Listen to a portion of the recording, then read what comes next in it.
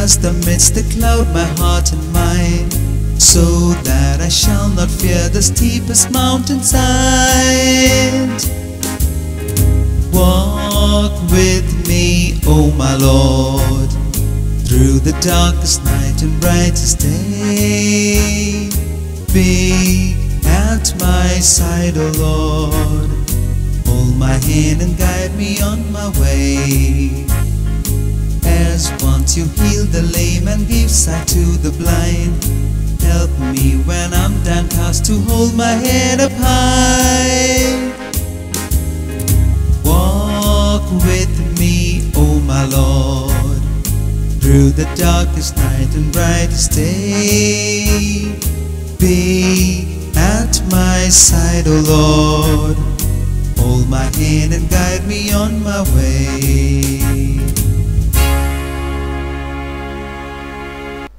My dear brothers and sisters, a hearty welcome to each one of you for this Holy Eucharist of love. Dear friends, we invite you to intensely partake in the season of Lent. We are in the Holy Week. Prayer, fasting, and almsgiving are very necessary things for every Christian. Do what is necessary. It is painful for us to sit for long hours in prayer, to fast from what we like or from negativity, from gossips, to fast or to follow discipline, and even to give it is difficult. Almsgiving, giving to the poor. We need to oblige ourselves to come out of our selfish ways and surrender ourselves before God. During this Mass, we pray for God's strength and courage to come upon us, to make us austere and strict Christians, that we may be able to love the poor, the needy, and love the Lord with all our heart, with all our soul, with all our strength and our mind. In the name of the Father, and of the Son, and of the Holy Spirit. Amen.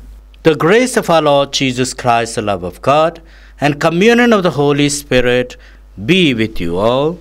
And with your spirit. Let us call to mind all our sins and our failures and ask the Lord's pardon and mercy for those times that we have failed. You were sent to heal the contrite of heart. Lord, have mercy. Lord, have mercy. You came to call sinners. Christ, have mercy. Christ, have mercy. You are seated at the right hand of God the Father to intercede for us. Lord, have mercy. Lord, have mercy. May Almighty God have mercy on us, forgive us our sins, and bring us to everlasting life. Amen. Let us pray. Grant, we pray, Almighty God, that though in our weakness we fail, we may be revived through the passion of your only begotten Son, who lives and reigns with you in the unity of the Holy Spirit, God forever and ever. Amen. A reading from the prophet Isaiah, chapter 42, verses 1 to 7. Here is my servant, whom I uphold, my chosen one, in whom my soul delights. I have endowed him with my spirit, that he may bring true justice to the nations. He does not cry out or shout aloud, or make his voice heard in the streets. He does not break the crushed reed, nor quench the wavering flame. Faithfully he brings true justice. He will neither waver nor be crushed, until true justice is established on earth, for the islands are waiting his law. Thus says God the Lord, He who created the heavens and spread them out, who gave shape to the earth and what comes from it, who gave breath to its people and life to the creatures that move in it. I, the Lord, have called you to serve the cause of right. I have taken you by the hand and formed you. I have appointed you as covenant of people and light of the nations, to open the eyes of the blind, to free captives from prison, and those who live in darkness from the dungeon. The word of the Lord. Thanks be to God. Responsorial Psalm. The Lord is my light and my help. The Lord is my light and my help. The Lord is my light and my help. Whom shall I fear? The Lord is the stronghold of my life. Before whom shall I shrink? Response. The Lord is my light and my help. When evildoers draw near to devour my flesh, it is they, my enemies and foes, who stumble and fall. Response. The Lord is my light and my help. Though an army encamp against me, my heart would not fear. Though war break out against me, even then would I trust. Response. The Lord is my light and my help. I am sure I shall see the Lord's goodness in the land of the living. Hope in Him, hold firm and take heart. Hope in the Lord. Response. The Lord is my light and my help. Gospel acclamation. Praise and honor to you, Lord Jesus. Hail to you, our King. You alone have had compassion on our sin. Praise and honor to you, Lord Jesus. The Lord be with you. And with your spirit. A reading from the Holy Gospel according to John. Glory to you, O Lord. Chapter 12, verses 1 to 11. 6 days before the Passover, Jesus went to Bethany, where Lazarus was, whom he had raised from the dead. They gave a dinner for him there. Martha waited on them, and Lazarus was among those at table. Mary brought in a pound of very costly ointment, pure nard, and with it anointed the feet of Jesus, wiping them with her hair. The house was full of the scent of the ointment. Then Judas Iscariot, one of his disciples, the man who was to betray him, said, "Why wasn't this ointment sold for 300 denarii and the money given to the poor?" He said this not because he cared about the poor, but because he was a thief. He was in charge of the common fund and used to help himself to the contributions. So Jesus said, "Leave her alone. She had to keep this scent for the day of my burial. You have the poor with you always, you will not have me." Meanwhile, a large number of Jews heard that he was there and came not only on account of Jesus, but also to see Lazarus, whom he had raised from the dead. Then the chief priests decided to kill Lazarus as well, since it was on his account that many of the Jews were leaving them and believing in Jesus. The Gospel of the Lord. Praise to you, Lord Jesus Christ. My dear brothers and sisters, many people who are finding difficult to get justice, they will tell you that even when they have all the truth with them, with proofs, documents, those opponents can easily grab your property, your wealth, your house illegally with fake documents. In other sense, they will try to dispossess you of all the proofs you have, so that you cannot prove yourself in the court. You too may have gone through the same experience. You too may have gone through this trauma, similar experience and tensions. We see here in the reading of today how people want to kill Lazarus because Jesus has raised him from the dead. And now he is a living witness in his ministry. People are coming to see Lazarus more than seeing Jesus, because they want to see the man who is come back to life.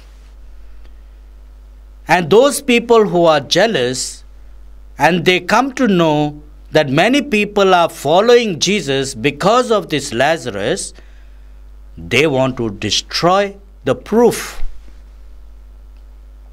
destroy Lazarus himself. They want to kill him. So, my dear friends, it is nothing new. We see the attitude of Judas Iscariot in the reading of today. He tells the people around what is going through in the mind of Judas. The poor are always with you. I will be not. And she is prepared to anoint me with the same scent at my burial. Judas tries to show love for the poor, pretends to, but actually he was robbing from the contributions meant for the poor. Dear brothers and sisters, we need to look into our own selves. Where do we lie? Are we the destroyers of proof? Are we the destroyers of goodness? Or are we proclaiming the word of God for truth to prevail? Let us pray during this Holy Mass that we all may strive to do good and let goodness prevail. Amen.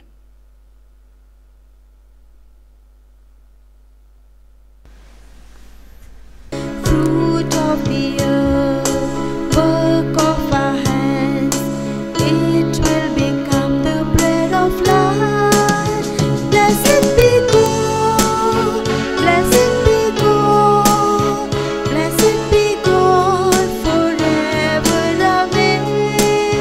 Blessed be God, blessed be God, blessed be God forever. Amen. Blessed are you, Lord, God of all creation. Thanks to your goodness, this wine we offer. Fruit of the vine, work of our hands, it will become the cup of joy. Blessed be God, blessed be God, blessed be God forever. Amen. Blessed be God, blessed be God, blessed be God forever. Amen. Pray, my brothers, my sisters, that this sacrifice of ours may be acceptable to God the Father Almighty. May the Lord accept the sacrifice at your hands for the praise and glory of his name, for our good and the good of all his holy church. May the power of this sacrifice, O Lord, we pray, mercifully wipe away what is old in us and increase in us grace of salvation and newness of life. Through Christ our Lord. Amen. The Lord be with you. And with your spirit, Lift up your hearts. we lift them up to the Lord. Let us give thanks to the Lord our God. It is right and just. It is truly right and just, our duty and our salvation, always and everywhere to give you thanks, Lord, Holy Father, Almighty and eternal God. For you will that our self-denial should give you thanks, humble our sinful pride, contribute to the feeding of the poor, and so help us imitate you in your kindness. And so we glorify you with countless angels, as with one voice of praise we acclaim, Holy, holy, holy, Lord God of hosts, heaven and earth are full of your glory. Hosanna in the highest. Blessed is he who comes in the name of the Lord. Hosanna in the highest. You are indeed holy, O Lord, the fount of all holiness. Make holy, therefore, these gifts, we pray, by sending down your Spirit upon them like the dewfall, so that they may become for us the body and blood of our Lord Jesus Christ.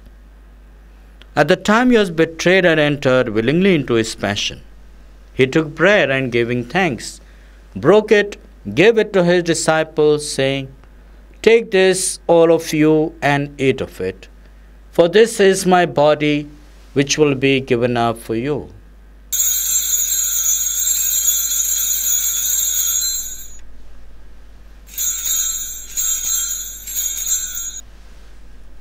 In a similar way, when supper was ended, he took the chalice, and once more giving thanks, gave it to his disciples, saying, Take this, all of you, and drink from it, for this is the chalice of my blood, the blood of the new and eternal covenant, which will be poured out for you and for many, for the forgiveness of their sins. Do this in memory of me.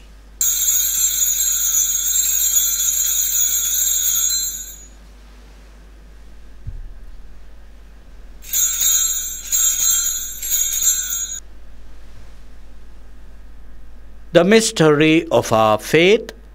Save us, Savior of the world, for by your cross and resurrection you have set us free. Therefore, as we celebrate the memorial of his death and resurrection, we offer you, Lord, the bread of life and the chalice of salvation, giving thanks that you have held us worthy to be in your presence and minister to you. Humbly we pray that partaking of the body and blood of Christ, we may be gathered into one by the Holy Spirit. Remember, Lord, your church spread throughout the world, and bring her through the fullness of charity, together with Francis our Pope, Derek our Bishop, and all the clergy. Remember also our brothers and sisters who have fallen asleep in the hope of the resurrection, and all who have died in your mercy, welcome them into the light of your face. Have mercy on us all, we pray, that with the Blessed Virgin Mary, Mother of God, with blessed Joseph, her spouse, with the blessed apostles, and all the saints who have pleased you throughout the ages, we may merit to be co-heirs to eternal life, and may praise and glorify you through your Son, Jesus Christ.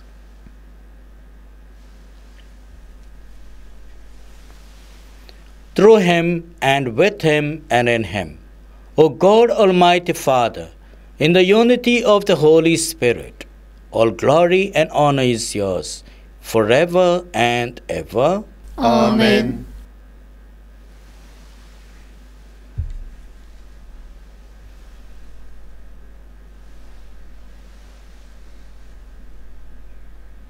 At the Saviour's command, and formed by divine teaching, we all dare to say, Our Father, who art in heaven, hallowed be thy name.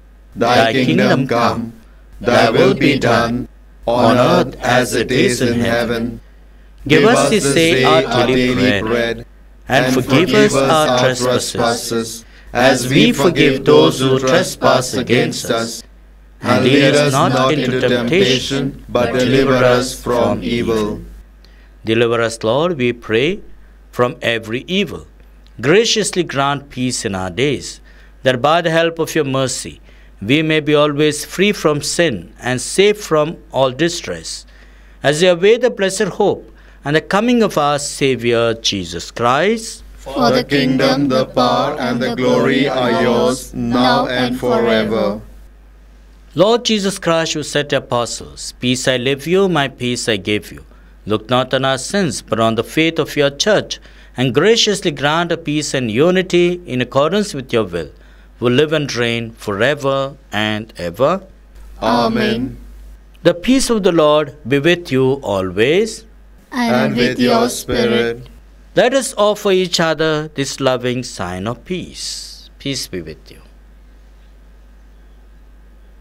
Lamb of God, you take away the sins of the world, have mercy on us. Lamb of God, you take away the sins of the world, have mercy on us. Lamb of God, you take away the sins of the world, grant us peace. Behold the Lamb of God.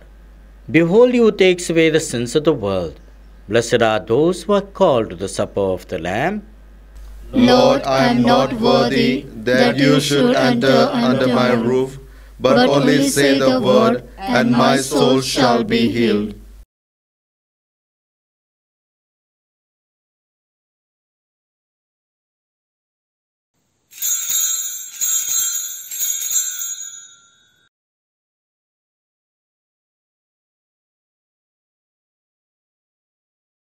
Spiritual Communion Prayer.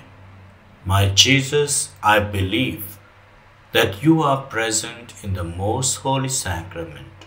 I love you above all things, and I desire to receive you into my soul.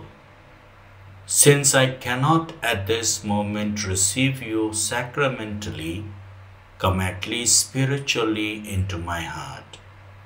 I embrace you as if you were already there, and unite myself wholly. Never permit me to be separated from you. Amen. Let us pray. May your protection,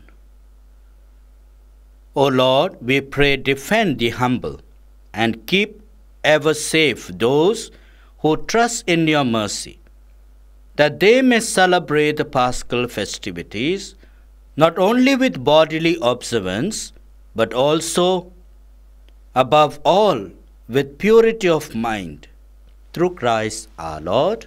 Amen. The Lord be with you. And with your spirit.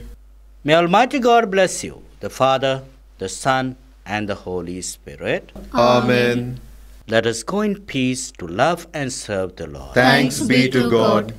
My dear brothers and sisters, let us be in peace and live Jesus.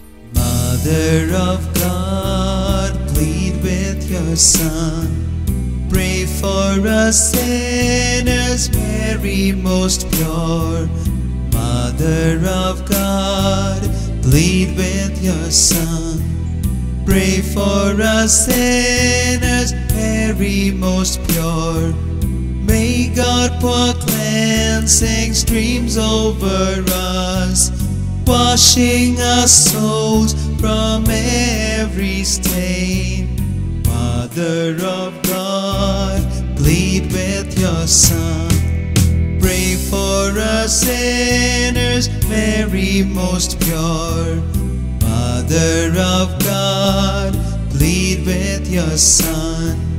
Pray for us sinners, Mary most pure. May God as Spirit breathe into us, open our graves and bring us to life. Mother of God, plead with your Son. Pray for us sinners, Mary most pure. Mother of God, plead with your Son. Pray for us sinners, Mary most pure. May He remove our stony hearts, give us a heart of flesh in its stead. Mother of God, plead with your Son. Pray for us sinners, Mary most pure.